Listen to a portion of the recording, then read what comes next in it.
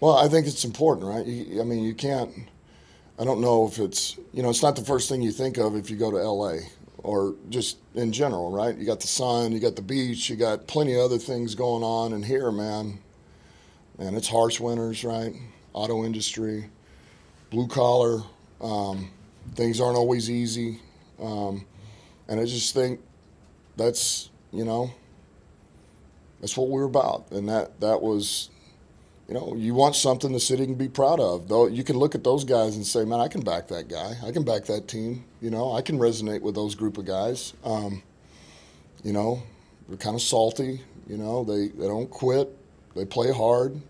Um, and so I feel like we've done that. And I think these guys, they have a kinship with this city in this area, and they love it, man.